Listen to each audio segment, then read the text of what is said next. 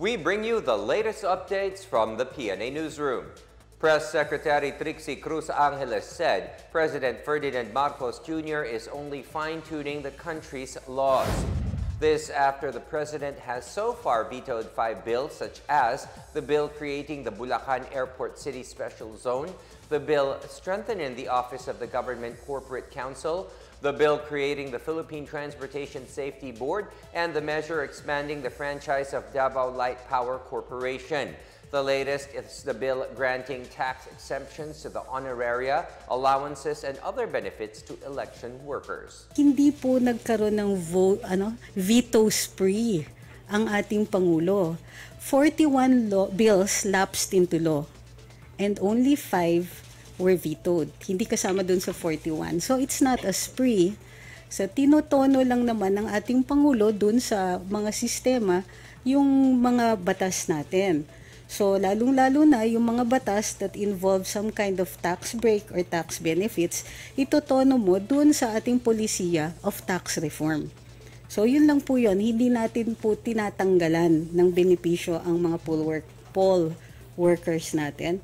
Ang ginagawa po natin ay inaayos yung sistema without discounting the possibility na pwede pa rin silang bigyan ng ayuda. President Bongbong Marcos has appointed 5 undersecretaries and 2 assistant secretaries at the Department of Justice.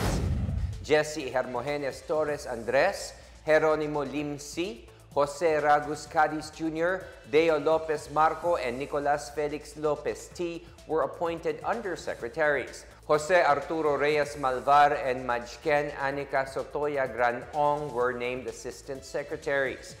The DOJ said they received the special appointments on Tuesday afternoon. Meanwhile, Press Secretary Trixie Cruz Angeles announced that Carlo de Mayuga is appointed as acting chair of the Metropolitan Manila Development Authority, or MMDA. President Marcos also appointed his lead physician, Dr. Samuel Zacate, as chief of the Food and Drug Administration, or FDA. Retired Brigadier General Roman Felix was appointed as Secretary of Office of the Presidential Advisor on Military Affairs, and Major General Ariel Caculitan as Undersecretary. General Isagani Neres, Undersecretary for Police Affairs, and Attorney Nesaurio Firme as member of the Judicial and Bar Council. Newly appointed Commission on Elections Chairman George Erwin Garcia says he wants a new office building for his agency. Garcia said the fire that broke out at the Comelec headquarters in Intramuros, Manila over the weekend means it's high time for the Comelec to have a new building. He said in case the Comelec's next budget is approved by Congress, the new Comelec office building will cost about 8.2 billion pesos. The new Comelec office will be a green building with 8 floors that will include a warehouse, the media center, and other facilities needed by the Commission. Garcia said he is also pushing for the creation of an academy where personnel can learn about the Comelec's processes, as well as an office of the Comelec spokesperson. Transportation in Lanao Del Norte will soon become safer, faster, and more efficient with road concreting and street lighting projects of the government. Lou Antonio filed this report.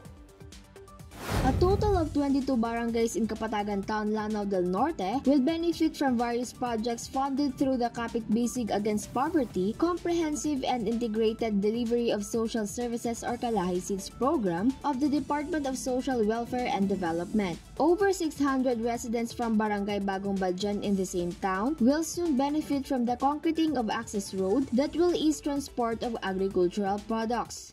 Dako kayo mi og kalipay ana labi na gyud sa katawhan kay dako kayo og ikatabang sa amo ang panginabuhian labi na gyud sa among mga anak sa pag-eskwela. Meanwhile, 9 solar street lights will also be installed in Barangay San Isidro that will benefit more than 900 residents. So dako silang papel diin ang among natagamtaman nga mga proyekto gikan pa sa una ay sa Kalahi moy hinungdan nga ang mga barangay na enhance gyud ug nahimo gyud nga na-empower ang katawhan pinaagi sa Kalahi CIDSS. For the Pna Newsroom, Lou Antonio of PIA Iligan City and Lanao Del Norte. And that's the latest in the biggest stories from the Pna Newsroom. I am William Theo. Good evening, everyone.